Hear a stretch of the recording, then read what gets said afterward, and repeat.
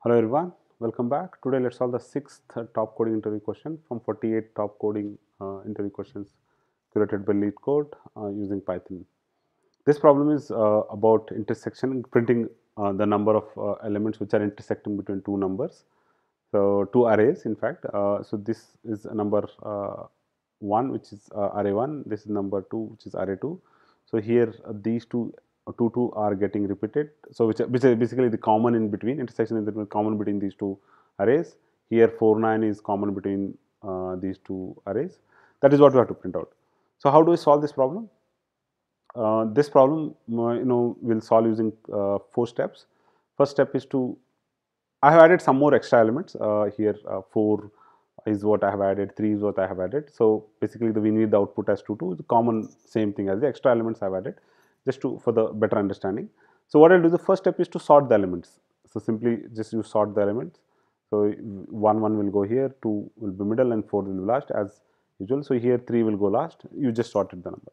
Second is you add the pointers. So you have a pointer here pointing pointing to this array element 0, and you have another pointer pointing to number 2 j. So 2 pointers, and you keep comparing the values using pointers. If this value here is less than this value, you keep incrementing I pointer, right? If this j is less than pointer I, so you keep incrementing j. If both are equal, then you keep adding. So that is what these 2 pointers are. We initialize these two the pointers here, and then we keep we apply while loop till the end of this, then the end of this, and then in the first condition you check, is this less than this. If it is less than this, you keep incrementing. Else, is this less than this? Is j number of 2 j less than this? If yes, keep incrementing. So that is else if. Last is if no, neither this is less than this nor this is less than this. So you keep, basically they are equal, then you keep adding. So basically the equal means they are elements here is equal to element here. So you add that. So that is nothing but intersection. So we'll solve using debugging. For debugging, what you need is, in the previous example, what I showed you using Google Colab. However, we'll show debugging is one of the essential skill for a developer. Especially freshers won't be available. They don't they are not aware. Many of the times, during when I started career, I was not aware about the debugging, how to debug the code. We know how to solve the problems, but we don't know how the loops works. Can I put a breakpoint and then iterate through?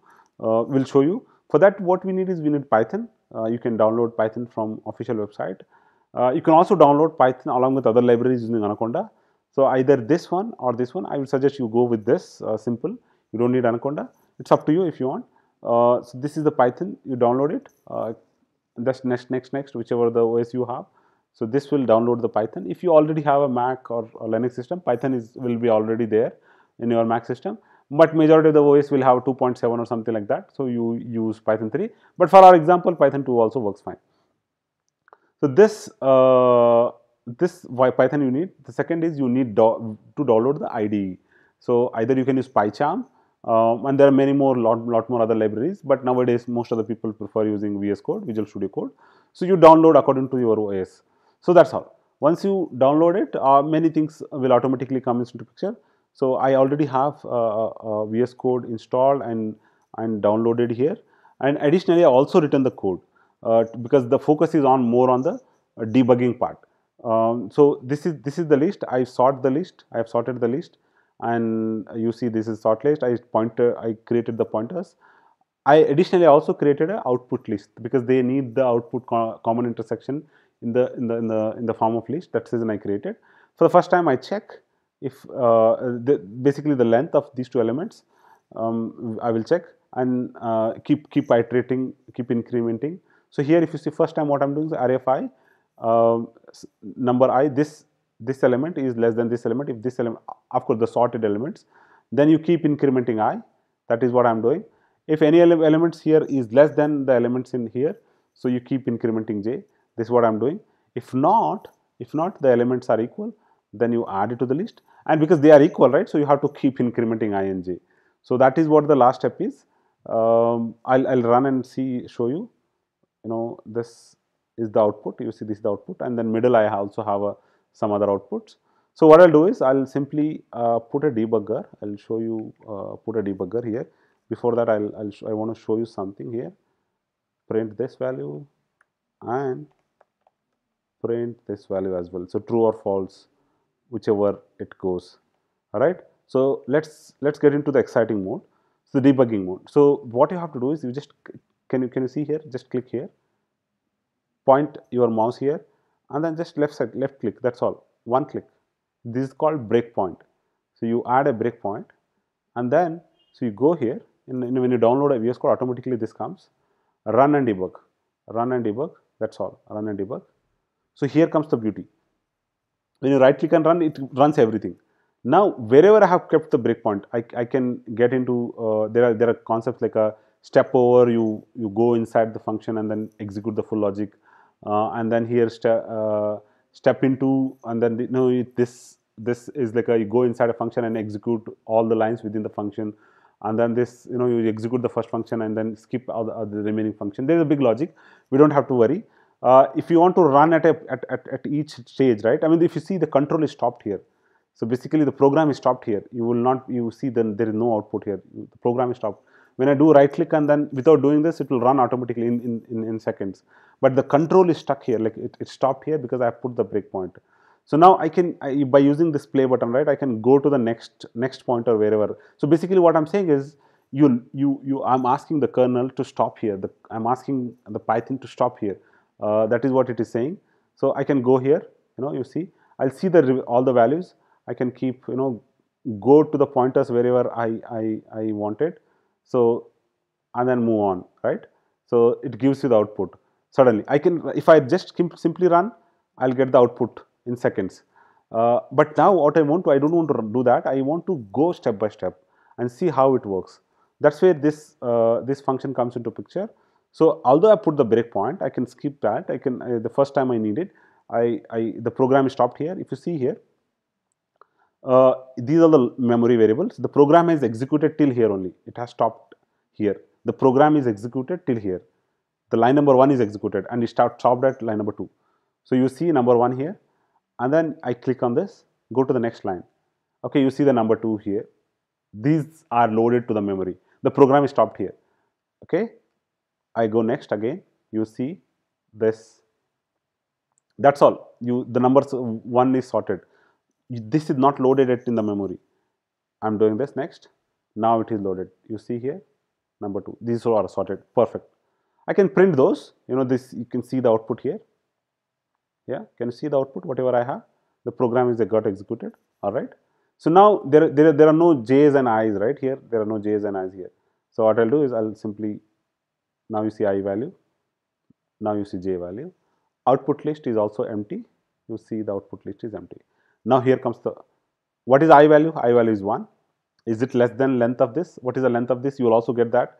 You can see by looking at this. When you go to, if you want to print it, like you create a new variable, you can get that. This you can, if you see here, you can see that length is 5, right? Length of this element is 5. I is 0, and you can also see here J value, because it has already executed J value. You can also see the value if you hover here. Length is 3. Now comes array of I. This I is this. I is, what is the array of I here? You can see here 1, right? 1 at 0, 1, 2, 3, 4. These are the indexes. These are the values. At 0, 1, is it less than? Less than, what is the element here? 2. Yes, it is less than. So you will get output here true, right? You will get the output true. Yeah, see. But now you will also checking the condition. Now if if this condition is passes, right? This is I is less than J. So what you do is you increment the I. That it goes here. I'm just for showing you. I'm showing you this. You should get a false here. Yeah, you will get a false here. That's then you increment the I. Now the rest of the program will not execute at all. So the next is, because you incremented I, J is still 0. Now it will go to the loop.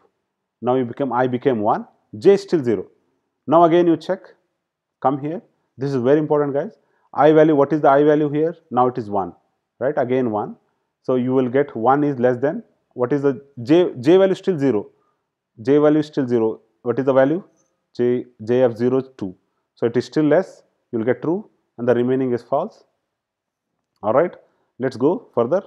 So it goes here. I mean, obviously this is true, right? I mean, I'm just show you to just to show, but actually the logic is here. It's true. It will go inside. Now I value will increase again. Nothing will be executed because this is true. So one of these condition will execute, either this one or this one or this one. So next, now I value becomes already has become 2. Now what is the 2? 0, 1, 2. Now 2. 2 is equal to 2 is equal to array j is still 0. Can you see? J is still 0. So first condition is false. First condition will be false. Yeah, can you see? You will see the first condition is already false. You will see the second condition also be false. This will not go here. This will also not go here inside. You see, it will not go inside here. Yeah, it has went to here. Now 2 will be added. Now you will see the output of 2 here in the output list. Output list was empty. Now can you see 2 is already added. Right, now you increment the I is 2. Now it will become, right, 3. J becomes 1. Now again you come back. Now come back again. So here you see I3 means 0, 3 is here, 2. Now again J is 1, 2, 2. So this is false. This will be false. This will also be false. 2 to false. Now it will not go inside this because both are equal, and so and you increment, and that's all. So because it has already reached to the point, so the last you go till the end, right? You go all the elements till the element is finished. That's all, because it has not there are no common elements. It has increased, although there were values in I, so it has increased those values, but there are no common elements. It has not added. Now you skip the output. The final output is 2, 2. That's all, guys. I hope you get it what I'm trying to say. What I'll do is debugging. We'll keep learning this debugging part. So all I have to do in the output is I'll just have to copy this. I just have to apologize. It's a lengthy session, I know, but if you learn this debugging skill, debugging is one of the very essential skills to learn to become a good programmer. So what I'll do is I'll simply sort it. In the output, I just have to, I don't need these. I don't need either these as well, because that is for my understanding. I just have to return this. So simply, I'll simply, okay, all right. So let's return this list at a function level. So let's run the code to test, to see if the test cases are passed. So here, yes, your answer is this, expected answer is also this. Let's submit. It has accepted. That's all, guys. I hope you learned something debugging. We'll keep exploring these ideas of debugging. This is a unique, believe me, even so-called a very good data scientist, when I showed this skill of debugging, because luckily I come from a software engineering background in Java, so this is the fundamental things we used to do when I started my career. But when I moved to data science, at that time when I showed this debugging to a data scientist, he was little surprised, like how for loop works, how while loop works.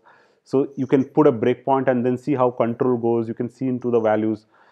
This is very important. Try to learn along with your problem solving skill, and we'll keep learning the same way.